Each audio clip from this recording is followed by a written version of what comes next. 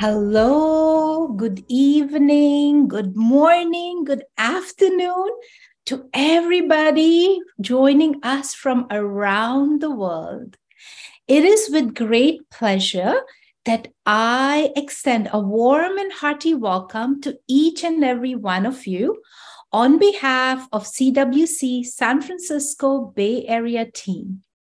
We realize that you could be anywhere at this time, but you chose to be here with us, and for that, we are so grateful. We are very excited to have received your love via almost 200 registrations. And for those who are in other time zones, we will be sending you on-demand video shortly after our event. My name is Iru Puri, and I'm thrilled to serve as today's session coordinator. As a passionate advocate of holistic health, I'm devoted to making people's lives happier and healthier. Prior to this, I also worked as a software professional for over 2 decades. Let me explain today's session's format. So after I give a quick introduction, we will invite Dr. Nancy, who will share her insights on her research and the amazing work she has been doing for a few decades now. And we also are so happy to have received your questions in advance. So we will spend time doing a Q&A with Dr. Nancy. And after that, we will taking live questions via chat. So let me give you a quick introduction about CWC. For those who are new to the CWC Wellness Program, we provide a comprehensive and holistic approach to help you achieve wellness and balance in your life. On our platform, you will meet like-minded people. We also truly believe in making heart-to-heart connections with each other so we can support each other, especially during challenging times in our lives. And how do we do this? By offering online and on-site events. And so far, we have had almost 200 online events. And we also have a Cushy app, which you can download on your smartphones and also sign up for free.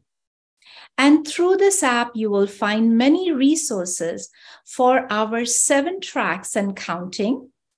You can also connect with our health heroes, join support groups, and take advantage of wellness products and services through our soon-to-be-launched Wellness Mart. And now, let me introduce you to Dr. Nancy. So Dr. Nancy Lonsdorf, she is one of the nation's most prominent doctors, a popular speaker, author, teacher, and recognized integrative medicine expert who specializes in women's health. Over the past 25 years, she has treated nearly 20,000 patients. Dr. Lonsdorf has also lectured at some of the nation's foremost medical institutions, including the National Institutes of Health, Johns Hopkins, Columbia University, George Washington University, and also served on several editorial boards. I know I have only touched the tip of the iceberg, and Dr. Nancy is a lot more than what I have been able to describe in these couple lines. But without further ado, let us now give a very warm welcome to our guest today, Dr. Nancy, and she will be sharing her work on brain health and various solutions and all her research. So with that, welcome, Dr. Nancy. Thank you so much, Iru. I really appreciate that wonderful, warm welcome. And I'm really excited to be here. Wellness is my favorite part about life. I think we all would like to have more of it. And we all strive every day to fit in more self-care, more wellness features into our daily routine. It's the cumulative effect of our everyday lifestyle choices that makes or breaks us, our brain and our hearts and everything else, as we so know. As that saying goes, if I knew I would live this long, I would have taken better care of myself. So I just salute you all for bringing wellness to the forefront and supporting each other and providing so much useful education and resources and just mutual support. It's fabulous. So thank you so much for having me. The title of this is, why brain health and memory rejuvenation matter. I think it doesn't take long to reflect that our minds, memory, our consciousness, they're the most intimate part of us and our human incarnation, and contain our whole life story, our relationships with those around us. And it all depends on the brain and how it's functioning. And there's probably nothing more frightening than the idea that somehow that continuity of self and consciousness that we have in this lifetime and our connections to people would be somehow disrupted because we just lose knowledge of who we are, where we are, who we're with. That is very frightening. So the really good news is that memory loss no longer has to happen, and it's no longer such a black box. It's no longer so, generally, it's not like just a stroke of lightning. It hits randomly, but we're beginning to understand many of the processes and mechanisms by which the brain starts shutting down and neuronal function, and therefore cognition and memory begin to be deteriorating and declined. And the good news about it is that a lot of it is actually preventable and even redeemable to a certain degree. And like just about everything in health, the earlier you start, the better the results. So that's why we're also talking about, age 40. And even, one of the first questions that came through the crowdsourcing was, well, what do we do for those of us before 40? And since the changes of Alzheimer's and markers appear as early as 40 years before any symptoms come up, I think there's plenty of room, no matter what age you are, and I am, and we are, that we can make some changes that will positively impact our brain health and therefore help preserve our cognition and our memory and our sense of self. So I have a few slides I wanted to show you just to give a little bit of background. Maybe many of you are familiar with some of these points, but I thought I would just go through and create a little bit of a common foundation and then dive into the many wonderful, excellent questions that you've asked. So I actually started with this about 5 years ago, no, almost 6 years ago now, when I had the great good fortune to meet Dr. Dale Bredesen at a training in the Institute of Functional Medicine. And actually, I met his first patient, best friend first. And she had told me at a dinner, I was just meeting her in San Diego. She told me the story of her best friend and how she had recovered from Alzheimer's. And knowing that I was a doctor, she wanted me to know this, and that I'm an integrative doctor. I didn't just brush it off as some kind of impossibility or couldn't have been right or the diagnosis must have been wrong. But I was inspired, but in a cautiously optimistic way, because really I didn't know how that had happened and I wasn't being empowered. So anyway, I did some training. I was fortunate enough 6 months later to do training in this methodology, and I've been using it with patients since then. A number, probably somewhere between 50 and 100 patients. And the results are sort of bell-shaped curve, as you can imagine, but it's not as hopeless as it used to be. And many people have had really good results. And we can see the influence of catching things early and really following a comprehensive approach to sustain memory as well as to help recover it. So we all know that Alzheimer's disease is a global epidemic. It's the fifth leading cause of death for US women. It's the number one cause of death in women in the UK. And 2/3 of dementia patients are women. And this incidence increases, as we know, sharply with age. And after 85 years, a depressingly 50% of people have dementia. Currently, there is no known so-called cure. The medications that exist tend to be very limited in their effect. Maybe they slow progression for about 6 months. Some are actually being cited as creating more harm than good in the long run. And these new super expensive monoclonal antibody drugs are of questionable effectiveness in actually improving cognition. Then they have serious side effects, even though they do get rid of amyloid. So here we have our beautiful brain and the hippocampus deep within the central part of the brain in the hippocampus. And that is something that we want to protect, and we don't want it to shrink up as we get older. This would be example from left to right of the brain becoming less in volume. We want to nourish the brain so it stays nice and full as possible. This represents a lot of neuronal loss. So what causes Alzheimer's disease? Beta amyloid deposits, is said cause Alzheimer's. Tau tangles within the cells cause Alzheimer's, but really those are just the hallmark pathological features. We really don't know what causes those things to build up. And in integrative medicine, as you know, and Ayurveda and all natural approaches, we ask the question, what is causing this?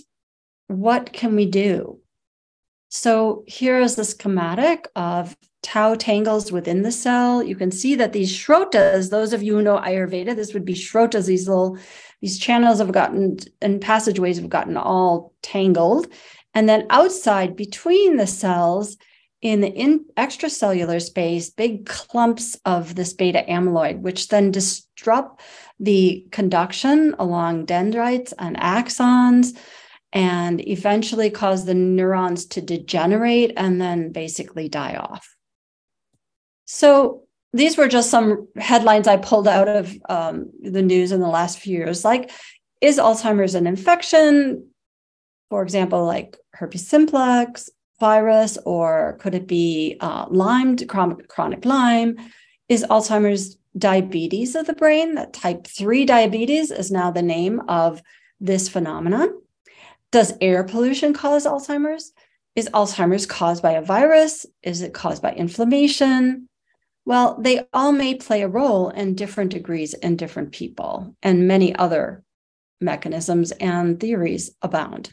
This is Dr. Dale Bredesen. He is the, really, I would say, the pioneer of the integrative approach and applying it in a clinical setting. And he actually has spent his life studying in the lab at the Buck Institute of Aging, primarily as a bench scientist, just looking for that magic drug that's going to cure Alzheimer's. And after several decades in his career looking for it, having drug after drug that looked great in mice and then did not translate into really helpful in humans, Dr. Ramhan Rao, one of his associates in the lab, and others said, hey, there's a lot of research on all sorts of natural stuff coming out, from, exercise to diet to supplements to herbs and spices. Maybe we should look at that. And eventually they got to him and he said, yeah, okay, so let's put it all up on the wall.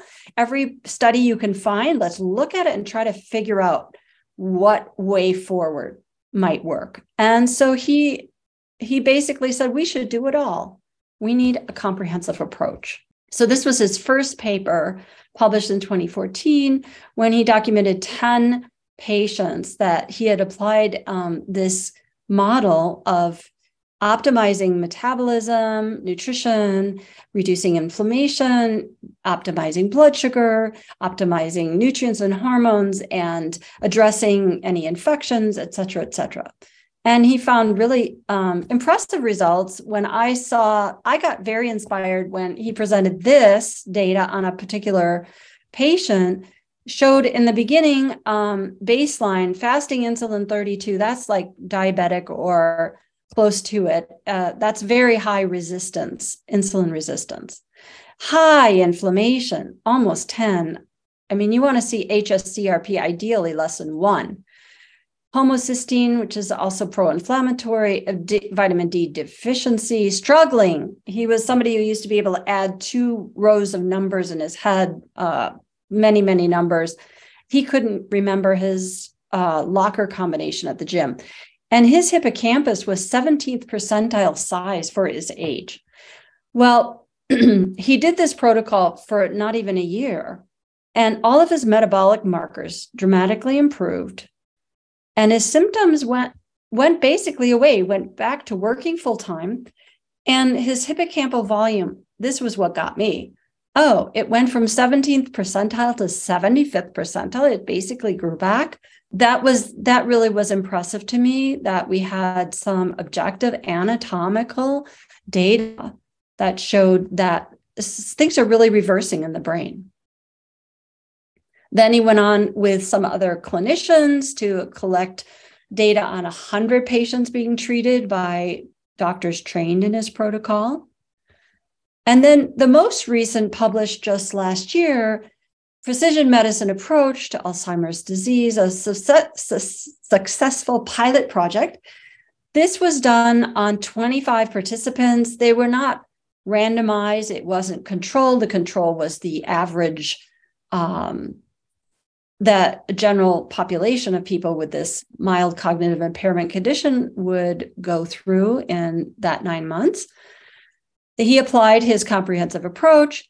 84% of the participants improved cognitively, and as far as their MRI went, improved as well. So now they are going to do a multi-center trial, and they are going to randomize it, which is really great. We want to keep upping the quality of the data.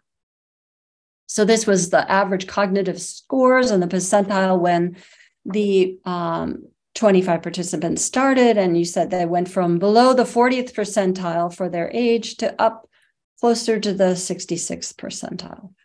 So as opposed to no treatment or with these expensive drugs, the change in cognitive score that would have been expected in that time period would have been some decline, and instead they had an improvement. And the MRI expected drop of 2.2% per year. And these people actually gained gray matter. Gray matter are the cell bodies, the neurons, the neuronal bodies themselves. So that was a very significant improvement for a 9-month period. And the hippocampus, it still was declining slightly, but at a rate about 2/3 less than it would have otherwise been expected to. I won't go into all this detail, but it's very interesting that there is one molecule that we can look at that in a healthy brain, this beta amyloid precursor molecule, the precursor protein to beta amyloid, it sticks in the cells. It spans from the extracellular space through the cell membrane into the intracellular space. And it responds to the environment. It's very epigenetically triggered. So if it's a healthy environment, really good, healthy nutrients coming in and low inflammation and all that, this thing can cleave into 2, and it actually supports the growth of new neurons. But if it's a bad environment or challenging environment or infection or inflammation or lack of nutrition or lack of stimulation or stress or cortisol or imbalances in hormones, et cetera, then this same molecule gets cleaved differently by enzymes. And it goes on to make these beta amyloid fibrils that can accumulate. And it's not, I think Dr. Bredeson's approach and other experts are saying, amyloid's a response of the body and the brain to challenge. And it's actually meant to be a protective response. But if it's in excess, then then too much builds up. Those of you who know Ayurveda, I like to think of it as beta amyloid. Ama is, waste, impurities and things that build up and then they clog the spaces and the channels in the body. And that's what Ayurveda says is basically the root, one of the first steps of physiological imbalance that leads to disease after the doshas. So it's kind of like a barometer. That's how I look at it. This precursor protein, is the weather's going, going to be good, then it goes this way and everything grows. If the weather's starting to be bad, then it goes this way and everything kind of contracts. And our diet, as we said, epigenetically, diet, lifestyle have a huge impact. So we always want to be favoring these plastic-looking fruits, but at least they look better than this guy over here. Now, why drugs haven't worked? Well, you'd think, can't we just get a drug that'll push this molecule in one direction, the good direction? Well, actually, there's, dozens of factors that influence this molecule. If you just take one biochemical pathway or mechanism out here, you just can't do it because you can't effectively block this going to the so-called bad guy because there's just too many factors. One active ingredient or active method is not going to do it. So it's all about balance. I think about, this is Ayurveda saying, of course, balance is the key to perfect health. I also think about the work of Dean Ornish and with heart disease and also with prostate cancer. Probably about 15 years ago, he did a study on prostate cancer and diet and lifestyle. And what he found was when he applied a specific, anti-inflammatory diet, healthy lifestyle, stress reduction, and all of that, to cancer patients, prostate cancer patients, there were dozens of health promoting genes that were turned on and many dozens of health or disease promoting that were actually turned off. It was very widespread effect on the genome. And I'd say the same thing for what we're learning about the brain and about health in general. It's not just one thing.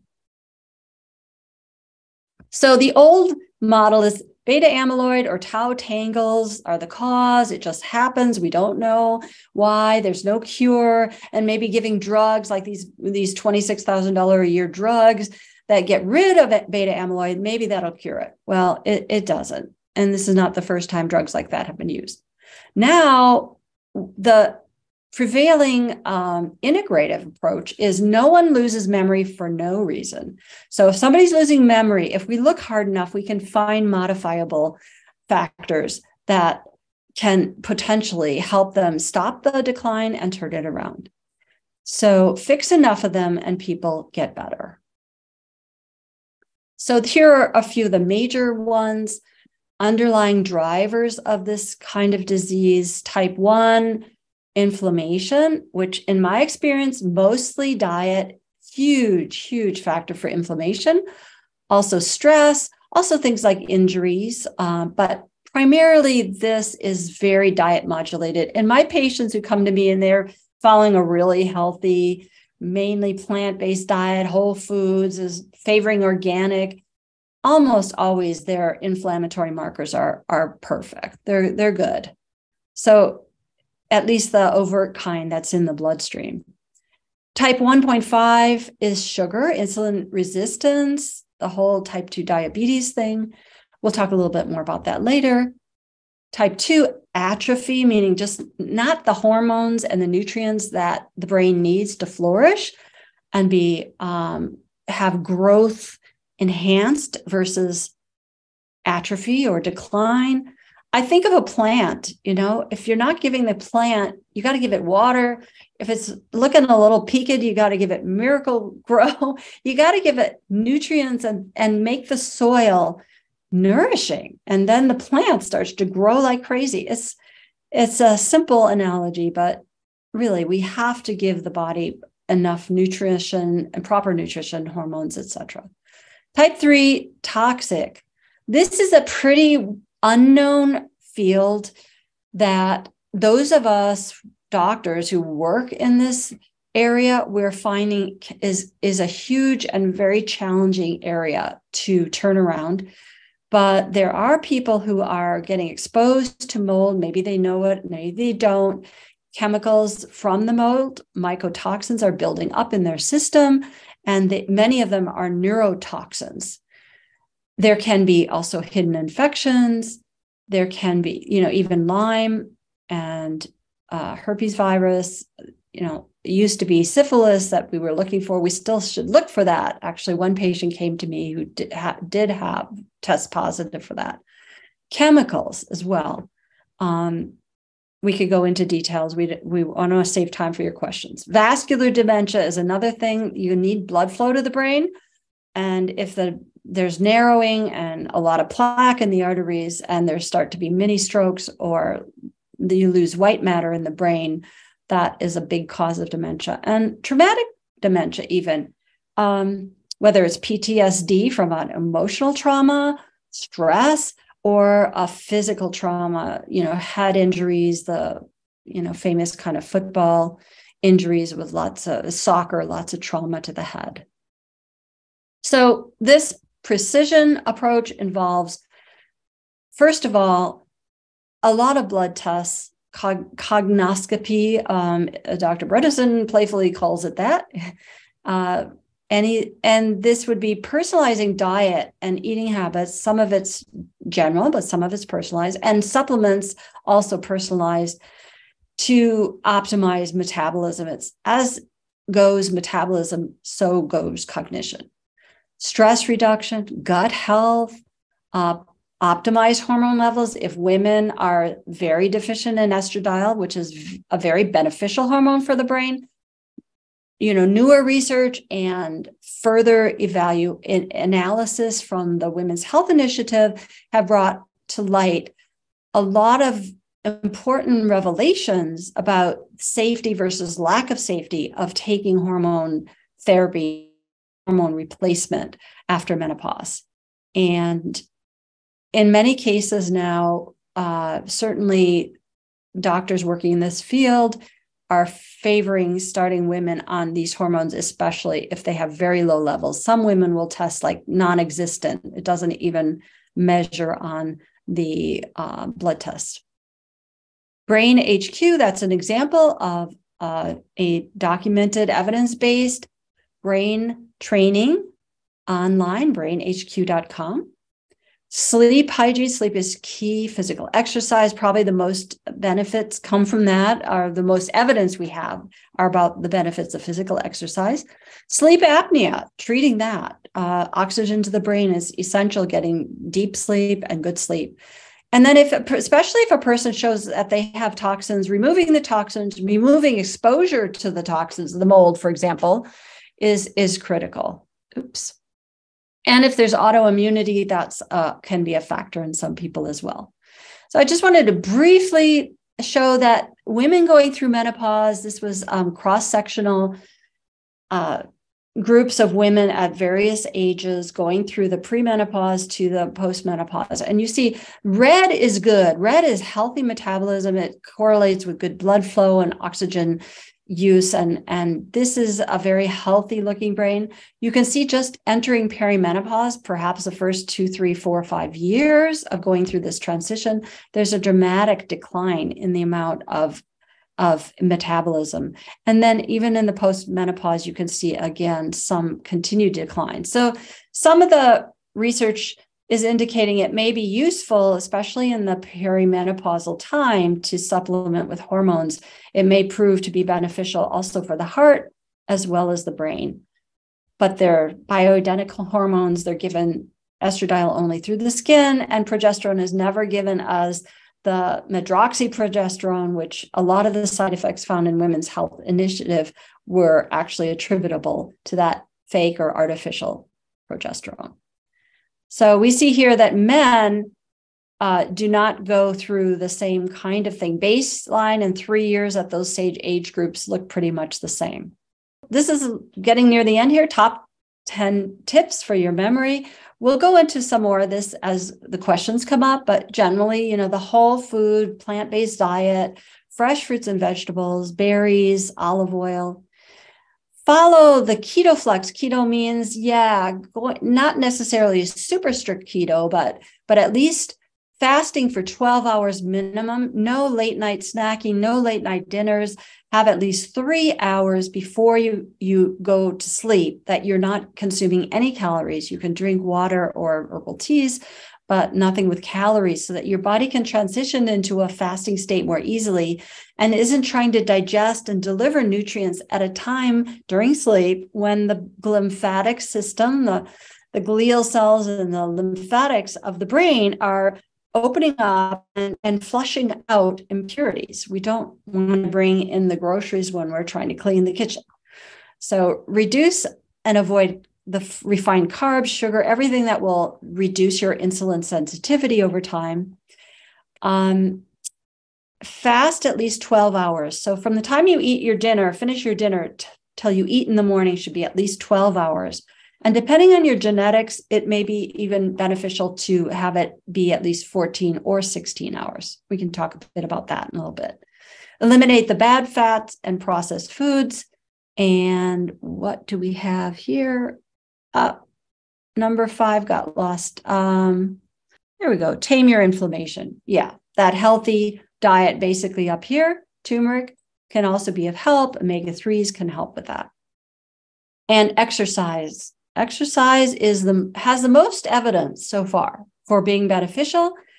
There's lots of studies on it. Some of the most useful I found were one study 5 or 6 years ago looked at all sorts of exercise studies on dementia occurrence and incidence, and they found that they said it didn't really matter what type of exercise or the schedule of it, but if the person did a cumulative amount of at least 2 hours a week, that had a beneficial effect.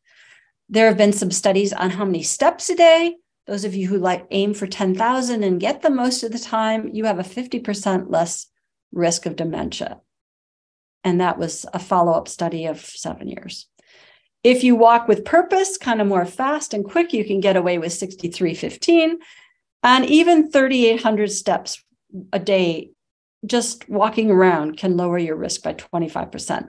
Weight training is also highly protective, increases your lean body mass, reduces frailty, which is also a risk factor for Alzheimer's, and it promotes BDNF, which is the brain-derived neurotrophic factor, which stimulates the growth of new neurons, which they taught us in medical school quite a while ago that didn't happen, but now we know it does. We create new neurons every day. We're doing something new or exercising. So learning something new is also a fabulous way to promote the growth of new connections and new neurons. And it can be a musical instrument, it could be a language, it could be anything that you enjoy. And I was heartened to learn that the studies show you don't have to get good at the language, just trying to learn it helps. So optimize your nutrients and hormone balance. These are things that all need to be checked as blood levels. And we're going to talk a little more about thyroid. There were a lot of questions on that. Social contact and connection is turning out to be a very big factor. And a very interesting study found that of many types of social connection, and even like in a close relationship, that having someone who will give you supportive listening, be a supportive listener that allows you to express yourself and listens in a positive way, that was more powerful even than love and affection. That was really a remarkable finding. So, and also just some other practical things. Control your blood pressure. Take your medication if you have high blood pressure, even if it's not great, if it's 140 or 145, that's too high. Even 135 in midlife consistently can increase your risk of dementia later in life, not to mention stroke and heart problems. And I added here, avoid anticholinergic medications whenever possible. Acetylcholine is a major neurotransmitter in the brain that's involved in our learning and memory. And drugs that interfere with that can affect memory. In fact, I had one patient who was so severely reactive and allergic, evidently, I say allergic, not in an immune sense necessarily, but she actually had transient global amnesia from taking a common over-the-counter allergy medicine that was antihistamine and anticholinergic. So Ayurveda, everyone here probably is familiar somewhat with it, and beautiful traditional health system of India, and meaning really knowledge of life. And I'm going to end with just a little bit, a snippet from one of my patients.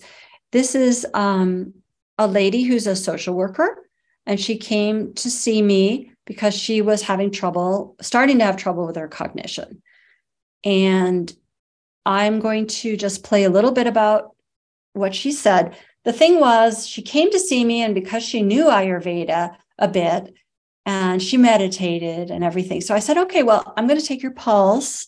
And, I found immediately it was what we would say in Ayurveda, a lot of impurities in the blood and just aggravated pitta impurities, toxic ama, we could say, a lot of free radicals, a lot of inflammation.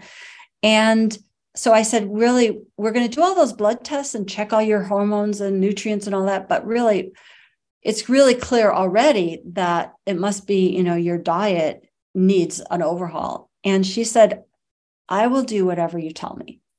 And I gave her recommendations for some herbs and definitely a dietary overhaul. And she followed it. She came back, and I asked her, since she had such dramatic results, I asked her if she'd share it, and she was happy to do so. So here she's just saying what happened to her. She was a social worker. She was still working full time. She was giving training sessions, and she was finding that she was forgetting words during trainings, having to ask the audience to fill in a word for her. She was having trouble at the computer transferring a few digits to another screen. She would forget in the meantime. She forgot that she and her daughter had read a book 6 months ago together, read the whole book, and then she was reading it again. And her daughter said, "What are you doing, Mom?" She didn't remember having read it.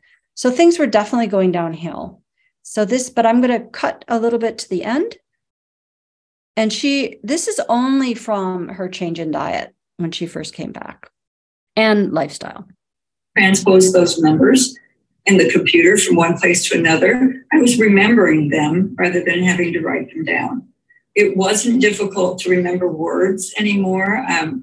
When I was in conversation with family or friends, or even in the trainings, and I would just begin to recognize and see that, and I was going, this is incredible. This is absolutely incredible. One of the things that I noticed was my sleep patterns. Before, I would go to bed 10:30 at night, and I would sleep in the morning until as late as anybody, as long as they left me alone. And then I would wake up, and I'd be very groggy, not alert. And I used to say I might get up at 7, but I'm not awake until about 10, because I just didn't have that alertness. But I noticed that I was always in bed before 10. Now I wake up at 6 without an alarm clock. I'm alert.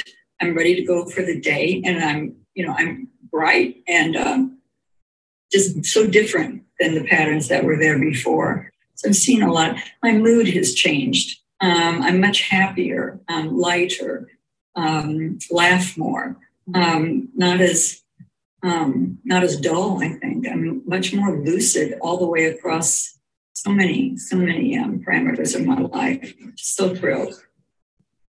I had noticed All right, so I'm going to stop there. We have lots of questions. I'll be happy to stay until we get all of them done, whatever it takes. So, Dr. Nancy, thank you so much for your wonderful work. And the testimonial there speaks volumes. So we will now move to our next segment. And I'm going to invite Anu Shukla, who's a panelist. She's a parallel entrepreneur and also a health tech enthusiast. So, Anu, over to you. And Anu is going to, pose questions that we have gathered from all the emails that we had received. So over to you, Anu. Thank you so much. I said, thank you, Iru, and welcome, Dr. Nancy. It's such a pleasure to watch your presentation. It's an eye-opener, and I'm just fascinated and really interested in following up. We have a lot of questions, and I'm keeping time in mind. I know we touched on diabetes. That was my question. How does diabetes affect? And we touched on insulin. And we also touched on thyroid. And so those are some of our questions. So let me get to some that we didn't touch on. And then if we have time, I'll come back to the ones about how thyroid affects. So the one that we didn't talk about yet is a question from the audience, which is, what are the tools to improve cognitive abilities post-stroke? This is very near and dear to me because my mother had a small stroke as well. So yes, some of the research on that shows that actually another question on this about one technology, but I'll just say in general, early rehabilitation that includes cognitive training from the very beginning is key. Like I found an article, research. It actually came out of China, and they said that they have 80% of their patients from stroke do not regain independent living, whereas in the US, 80% do. And I thought that was huge. And it mirrors what I saw 30 some years ago when I did neurology rotation at Stanford. It was like if somebody had a stroke, the neurologist come by and it's almost like, well, I'm really sorry this happened. There's nothing we can do for you. But in the last 10 or 15 years, I've seen patients of mine and friends or who've had stroke, and they got tremendous amount of rehab, and they're walking around. You would not even know some of these people had strokes, and they were not able to walk. They could barely talk afterwards. So rehab is tremendous. The neuroplasticity of the brain and its ability, with a lot of work. It's a lot of work. They all described how many hours they would spend every day and how determined they had to be to recover. But, they did. It was very impressive. Okay, that is very good to know. And is it time related? Just a follow-up question. Like, do you have to do it right away? Is that the most beneficial if you? Probably, early. They talk about early. Mm-hmm. But, I don't think any time is too late. If we still have neuroplasticity, but I think in the early time, the faster you get started, the more, faster your results. I don't know about the studies on comparing starting on the first week versus a year later. Usually the neurological things is best to start within the year if possible, but earlier. Right. This is a very interesting question. It's a little bit different from any topics we've covered. And it says, audience question, it says, I had COVID pneumonia and was in life support for 2 months and another month in rehab. I sometimes forget words, or I might think of words that mean the same, but it isn't the word I'm looking for. I'm taking supplements, but wondering what other advice I could seek. I thought this is very timely because COVID, in the large scheme of things, COVID just happened. And so anybody who got COVID and has memory issues, I think that might be the cutting edge work that is still going on. But I wonder if you can ponder on this question. Well, there are some things that have been found to help. They're still investigating this. And they're finding that, yes, inflammation and sort of maybe a dysregulated immune response to that, whether it's the virus at the time or somehow it's persisting even though the virus is gone. Now, recently, they just published that they've found evidence of spike protein that can be remaining as a residue in the brain that could be as highly immunogenic. So they're finding that the inflammation in long COVID, those kinds of symptoms can be very similar to chronic fatigue syndrome and chemotherapy brain, so to speak. And they feel it has to do a lot with inflammation. So I suppose everything anti-inflammatory can help. There is also this enhanced external. I just learned about it today because somebody asked about it. It was very, very interesting. But it's a type of methodology to increase the blood flow to the brain and to the heart. And it involves just simple thing. The person goes and lies on a table and they inflate like blood pressure cuffs, like on the legs all the way up to the hips. And it causes the blood flow. It lowers the resistance when the heart is pumping forward, and it helps to prevent the excess of backflow that can happen during diastolic. So it enhances blood flow, and that seems to be helping. It was helpful for post-COVID syndrome, and it also can be helpful post-stroke. So that was another thing. Both of those, they seem to be quite decent clinical studies on that. So I think that's a wonderful kind of non-invasive way to increase blood flow. I mean, there is hyperbaric oxygen that's been touted for quite a long time as being potentially helpful after stroke, and also perhaps could help with, I don't know if any studies on post-COVID brain fog, but it does have potentially some side effects, and it's expensive and not always so easy to get, not so accessible. And Medicare doesn't pay for it. I don't know if they pay for this technique or not, but there are things, and they're really working on it. There's research going on to see what will help. But certainly good anti-inflammatory diet and exercise and sleep and, giving your brain rest and trying not to freak out when that happens, because the anxiety or upset that you can't find it, that directly, immediately impacts the hippocampal function. So I've had a lot of patients who are recovering from maybe TBI, traumatic brain injury, even just, badly hitting their head. And they may go through a period of a year or 2 or 3 as things are gradually getting better. It can be a slow process. But most of those people have said, look, I've just learned to relax when I can't remember something, because then it comes more quickly. I just relax and then let it come. So. Okay. Well, my third question, I think I'm only allowed to ask 4, Dr. Nancy.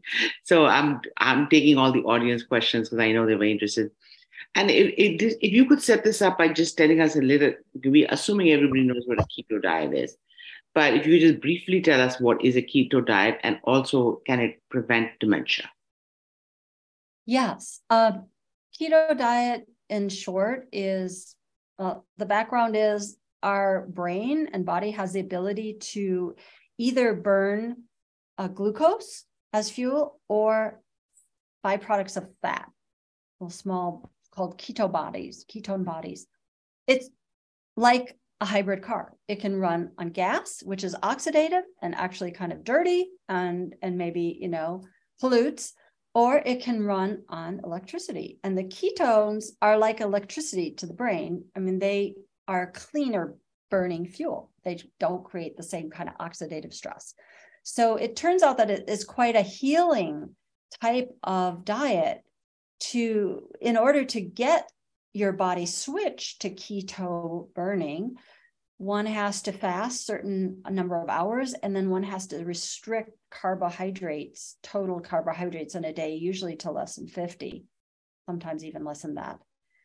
But the interesting thing is, I'll just speak to people who already have some degree of dementia, mild cognitive impairment or Alzheimer's, is that the research so far seems to indicate that following the diet plus taking a supplement of ketones, like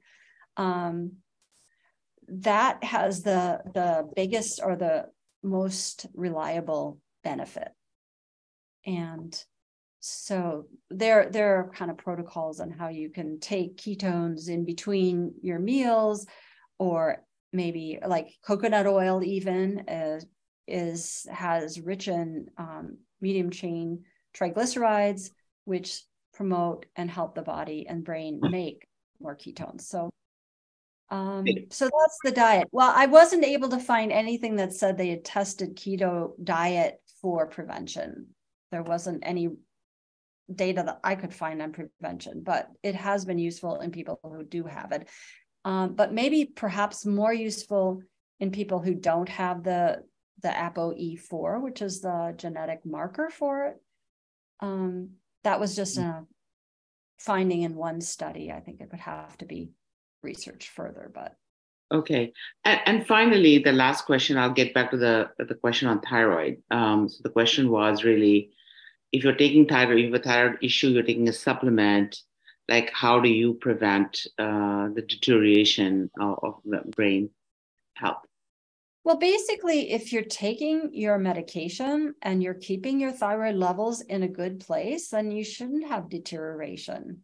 Okay. And, and the TSH, thyroid stimulating hormone, is coming from the brain. So if it's normal, it means the brain's pretty happy with that amount of thyroid hormone. So okay.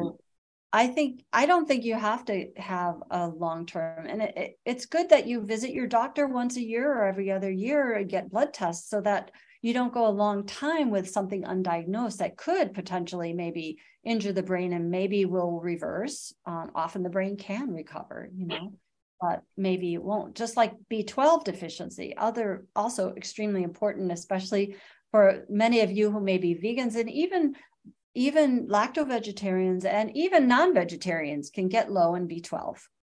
It's quite more common than we thought, and even in younger ages. So ask your doctor to check your B12 level if you're not taking a supplement.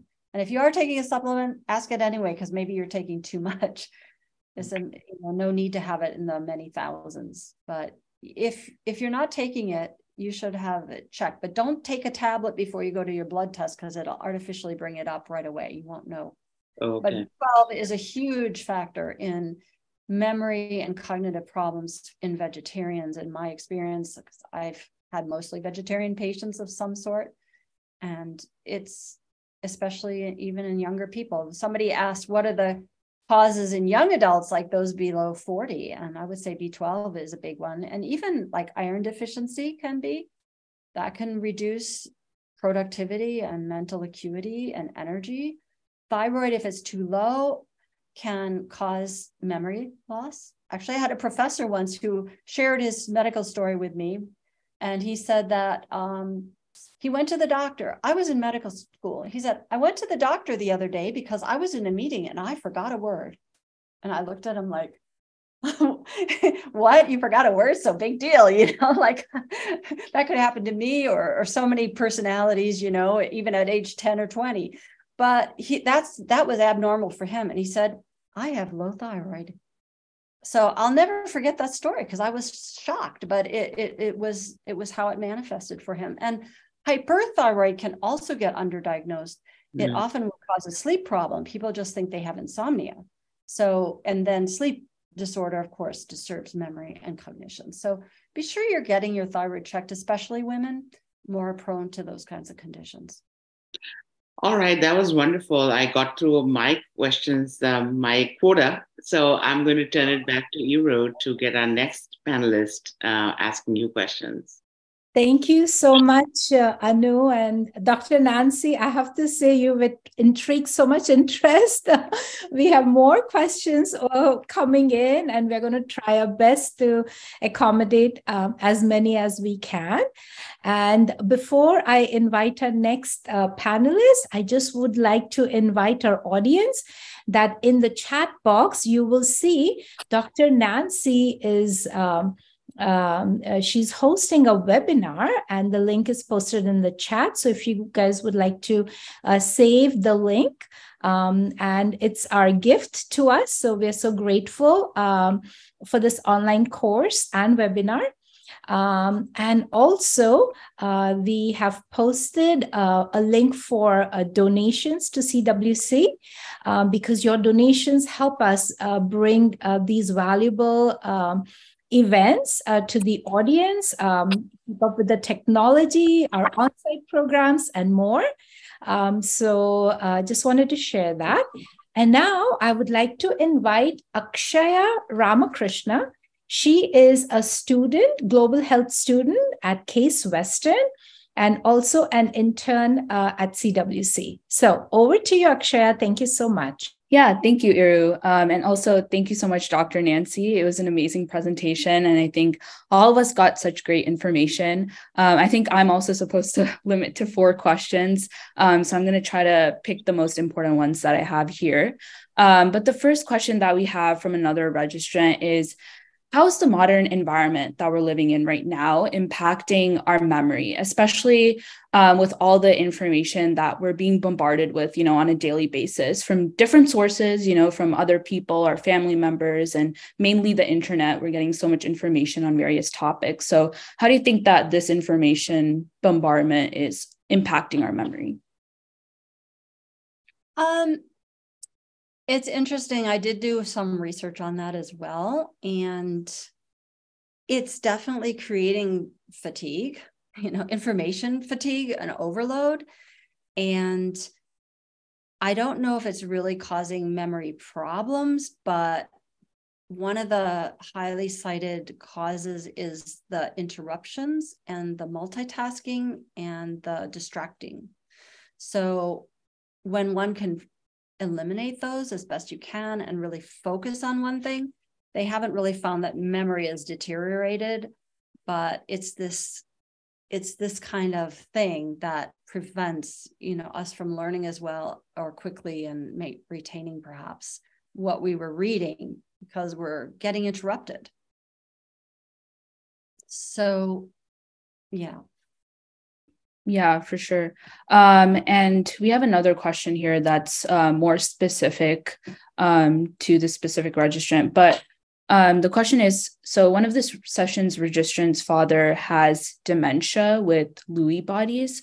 And so the question is, can one take preventative steps now to reduce the likelihood of developing a similar condition? Yeah, Lewy body dementia is not thought to be really hereditary, and most people do not end up, there's one person in the family. It's kind of not running in the family. So I don't think they have to be particularly concerned, although what Lewy body, it involves much of the pathology that's there in the brain for Alzheimer's, as well as the buildup of synuclein clumps within the cells. That's the same protein that builds up one of the main ones in Parkinson's. So I think that the researchers today, they're trying to see, and Dr. Bredesen with his work is trying to see if this kind of protocol will work with patients with Lewy body disease, but they haven't had enough of them and studied them enough to see. So I think the main thing would be just to do all the healthy things for your brain. And, there is the question of heredity. I do want to mention, somebody had asked before, is there a way to see what your risk is of Alzheimer's? And there is a marker called ApoE4, which is not really a marker for Alzheimer's, but it does predict risk.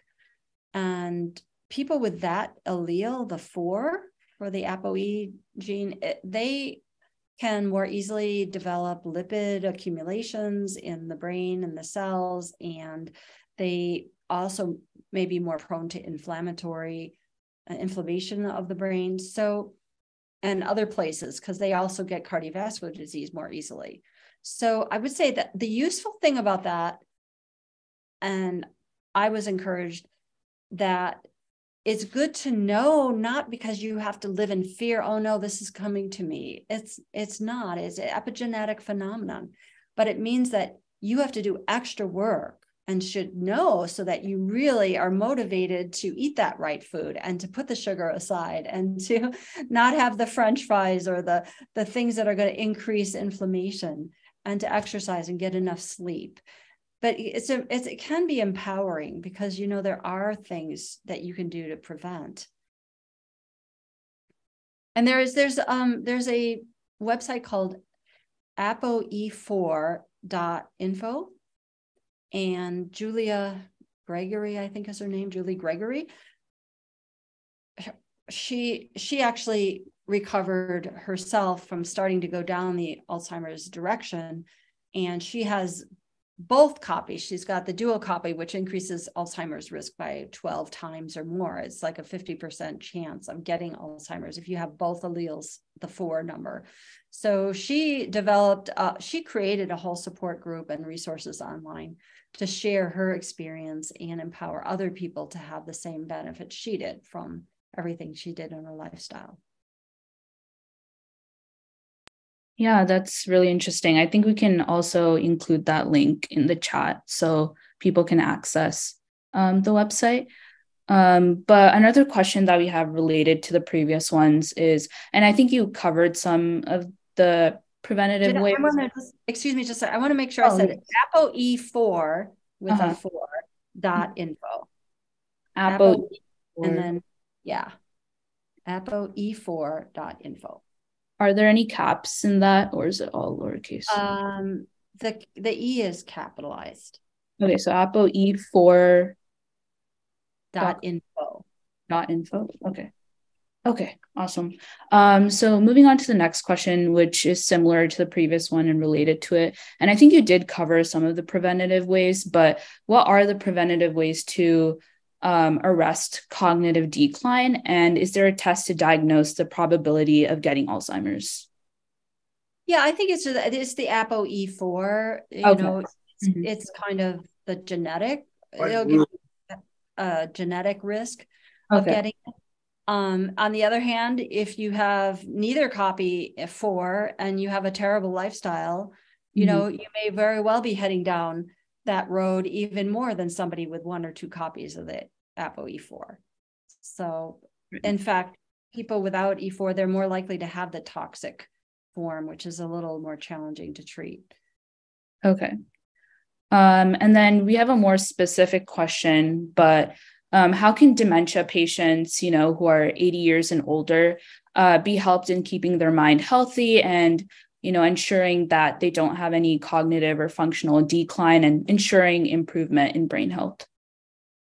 Well, ensure is a pretty challenging word because we don't know, but, you know, that employs everything that we know now that could help. I think it's never too late to have a healthy, whole food, plant-based, anti-inflammatory diet. You know, whether they go into a keto type diet or not, it's at 88, I probably wouldn't do something that extreme, especially if they're not particularly clear mentally. But social contact can be huge. And I've seen older individuals with Alzheimer's who were very sweet and very calm and not agitated, and that they were actually they were work for their family, but they were quite a joy as well. And they were usually meditating to keep their stress down. They enjoyed that. And doing things with them, and even just bringing out scrapbooks and you know, sharing memories or letting them talk, and just this supportive listening. There was a very interesting finding on supportive listening is that was the one social interaction that was associated with cognitive resilience, which they defined as for a given amount of atrophy of the brain, those people had more than expected cognitive ability. So yeah, supportive listening can be huge, and not challenging them, just trying to keep the stress levels down in the interactions. Exercise can be of help to them too, and getting outside and sunlight. And then you can also do the protocol of blood testing, the cognoscopy, so to speak. I posted that list, thehealthybrainsolution.com, I believe. So you can download that and take it to your doctor and ask for them to do as many of those tests as, you know, they will. They won't usually do them all, especially if you're at Kaiser, but it's possible that you can get quite a bit of it covered by your insurance. Yeah, it is the word "the" is in there. Okay. What's the website link again? thehealthybrainsolution.com. And are there any caps in that? No. By the way, the link they sent was to the online course, which will have a live webinar series as part of it. But there is also a webinar that's just an introductory one that everyone's welcome to come to, or if you have a family member that you think would like to, might like to hear about it, we can see about sending that link out afterwards. Yeah, sure, definitely.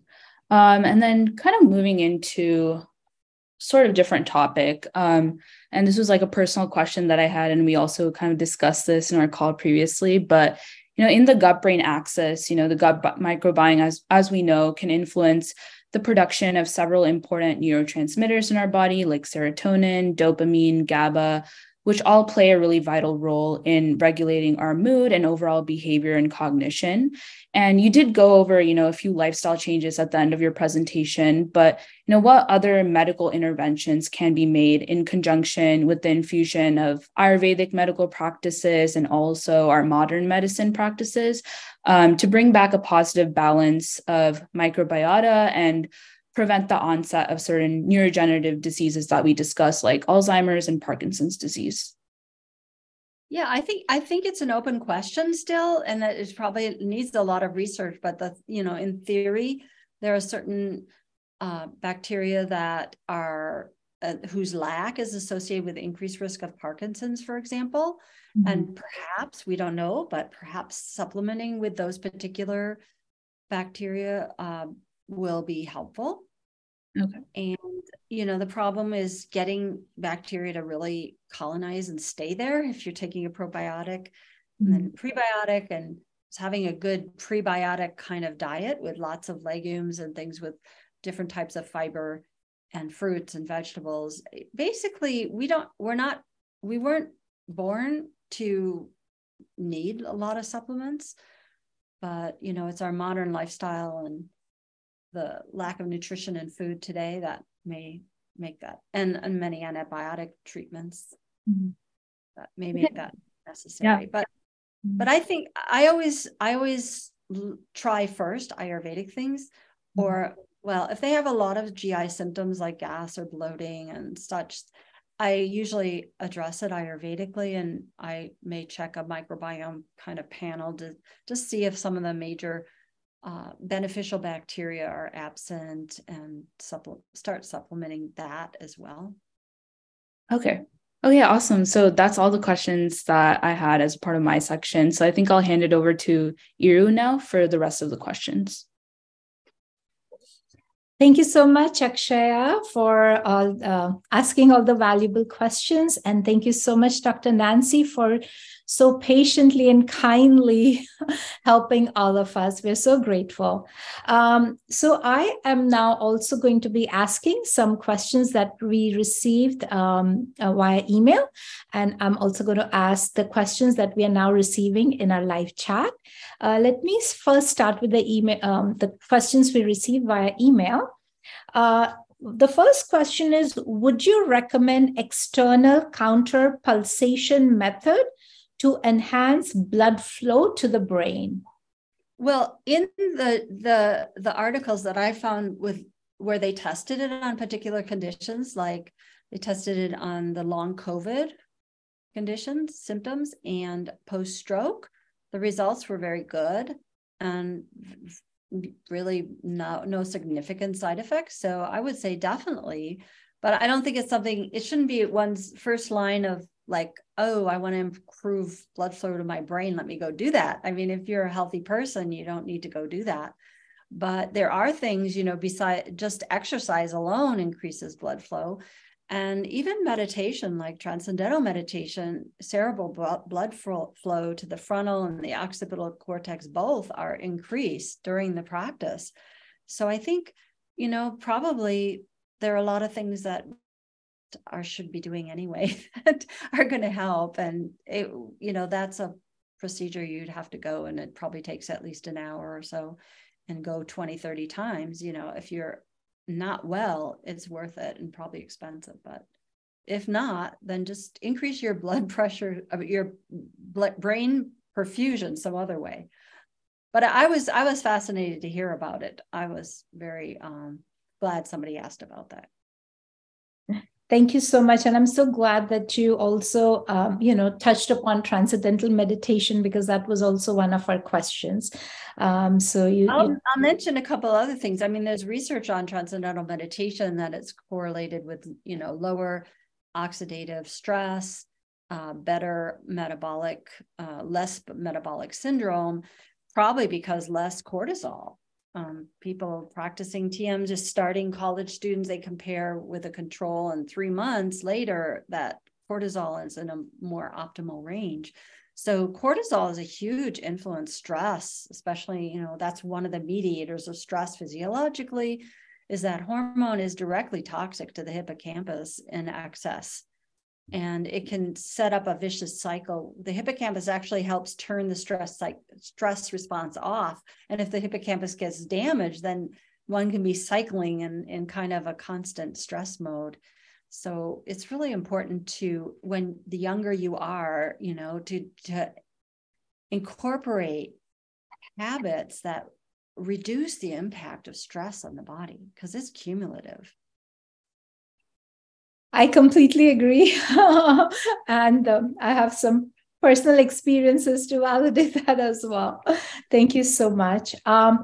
This is also a question via email, and there was some interest online on the live chat as well, about Ayurvedic herbs and prescriptions, generally speaking, to maintain healthy memory and to prevent memory loss. Mm-hmm. Yes, I think, we all want a magic pill, and I'm not against herbs. I love herbs, and I take them as much as I can.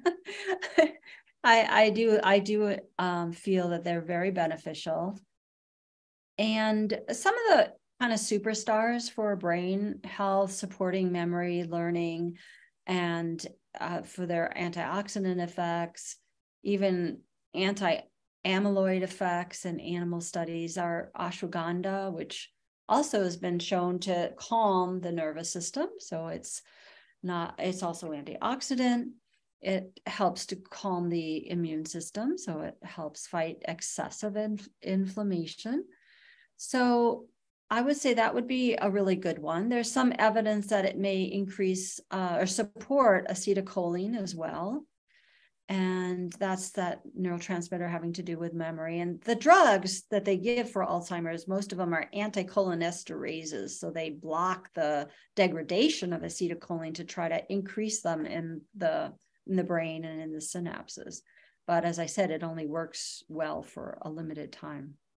It also some evidence that it helps neurite formation, like connections to go out from the neurons to sprout new axons and or dendrites and such. So that's one of the things. Turmeric, fantastic. There's 4.4 times less Alzheimer's in Southeast Asians, especially in villagers who haven't adopted like a McDonald's lifestyle. So they're eating, home cooked food with lots of turmeric. And it's a very powerful anti-inflammatory and antioxidant, and seems to have a direct effect to reduce the formation of amyloid plaque, which is coming from immune response, over response of the immune system. So Bacopa also is another one, Brahmi. Brahmi is a generic term. Sometimes it's used for Gotu-kola, Centella asiatica, as well as Bacopa monnieri. But Bacopa monnieri is according to the my Vaidya mentors say, that's the real Brahmi. And Bacopa has been shown to also increase memory and support learning and cognition, and to reduce the degeneration of acetylcholine and production in the brain. It reduces free radicals. So there's a lot of overlap here, but Bacopa, I think if you were to take just 2 herbs, Bacopa, or 3, Bacopa, turmeric, ashwagandha, are 3 of the best. And gotu kola for focus. Good research on that as well. Besides, it helps collagen, so every woman should be taking it anyway, right? Just to follow up, so the ashwagandha and the brahmi that you talked about, so is that something that anybody can take without consulting and just follow the prescription on the bottle, or? Well, generally, if somebody's healthy and doesn't take medication and isn't known to have any health problems, yes. But if you're taking a medication, particularly maybe for the heart or blood pressure or arrhythmias or anything blood thinning, you should definitely talk to your doctor before you add an herb. And they, in all good conscience, they should look up that herb and see if it influences the degradation or the metabolism of the drug that the person's taking, or may have an action that's not so good. Like they're on a blood thinner, you don't want to take herbs with strong blood thinning effects. Yeah, got it. Thank you so much. And this question is my question. And from my own personal experiences, I realized that the mindset, our attitude, our emotions, they play a huge role. And if you could, elaborate on that, because our limited belief systems, they hold us back. So how can integrative medicine practices, including Ayurveda, help us identify and overcome these mental roadblocks? And what impact can they have on our cognitive function and memory? Thank you. Yes, I think to the degree that they create stress, chronic anxiety, excess fear, trouble making the decisions. Excess fear, anxiety is associated generally with more cortisol. So, and often can disturb our sleep if one's worrying a lot and waking up and such. So it's a really great question. I think we all have to address that in our lives from time to time, and some people, more than others. But there's a term in Ayurveda, I think I'm going to refer to that first. It's called pragya aprad, and it means, it's been translated as mistake of the intellect or mistaken intellect.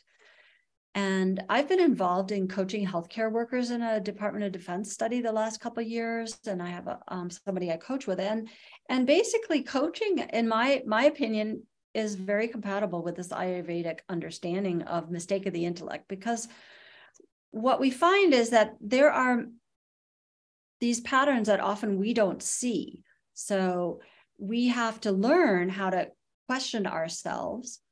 And if it's a really stuck issue, then having somebody who can ask you the hard questions, or the questions we would never think to ask ourselves. So inquiry is a really important thing. And I was asked to, when we talked the other night, to give some maybe some steps or some things that somebody could do themselves. So I would just say that one thing that we taught our healthcare workers in some of the group sessions that we had were some basic ways of processing when they were found an issue that they were dealing with that was upsetting, for example. First of all is just to name the emotion. When we actually have to reflect and say, yeah, what is the emotion? What am I feeling? The brain immediately, you can see it on fMRI, it dramatically changes. The amygdala, which is, having to do with stress, anger, anxiety, that activity calms down right away. And there's activity in the right frontal cortex, which increases. So there's a shift to the cortex, which is the CEO of the brain. It gets us somehow, it really right away dampens down the emotional stress just by identifying it, saying, well, humiliation. or I felt threatened, or I felt anger. It's anger, you know.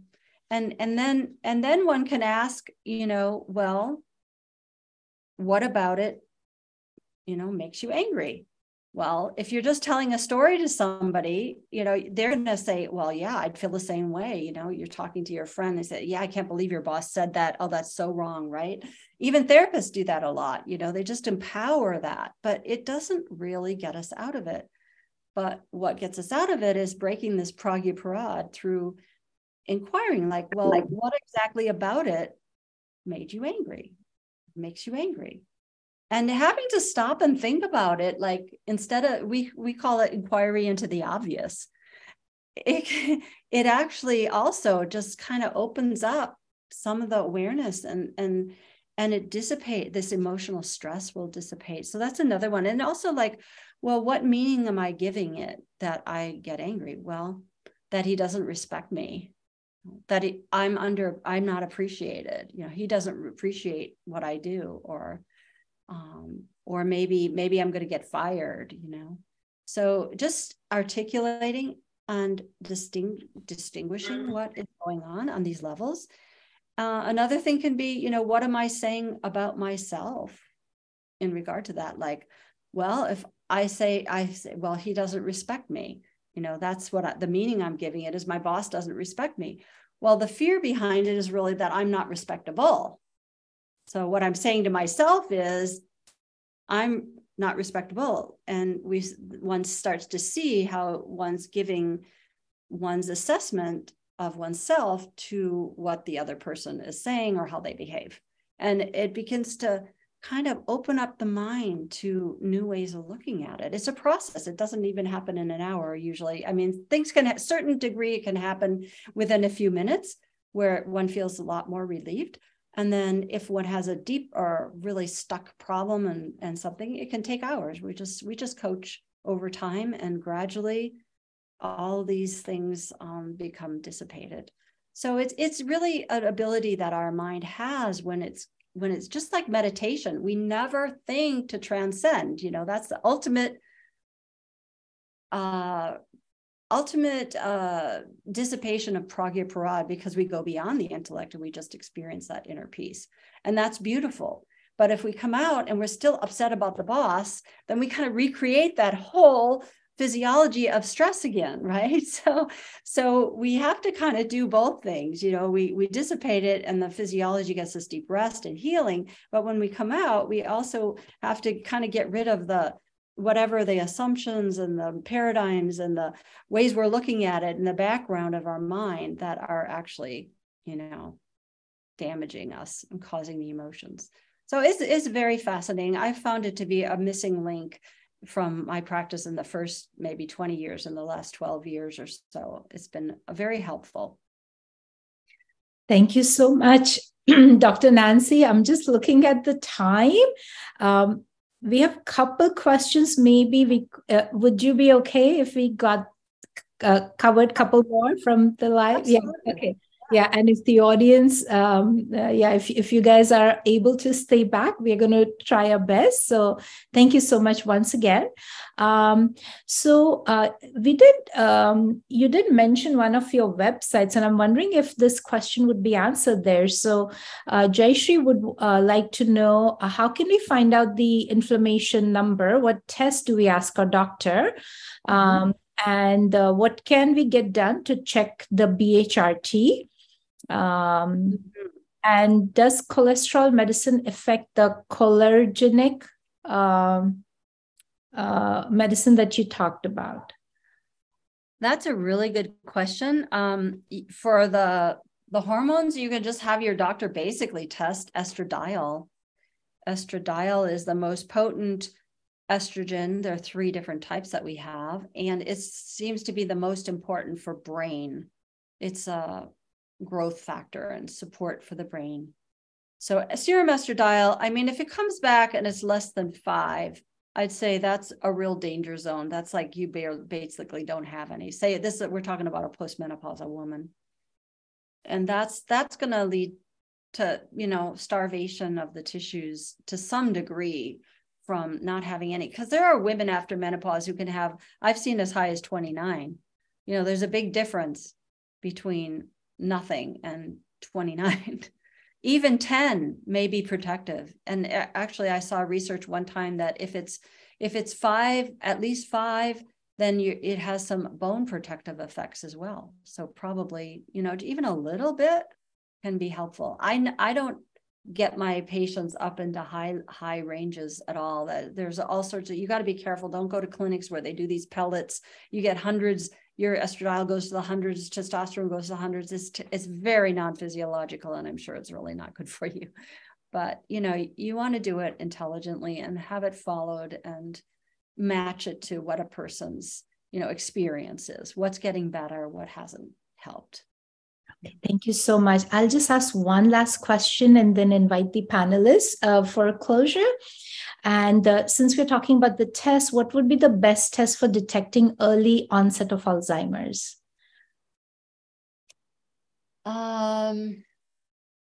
There is a genetic test. There is a very rare form that gives early Alzheimer's that's inherited, but it's very rare. So I would just mostly encourage the people that if you think, oh no, you know, you're young and you think, oh, am I getting Alzheimer's? No, look to all these other lifestyle factors. It's very rare, you know, and you would know it runs in your family and it runs young and all that.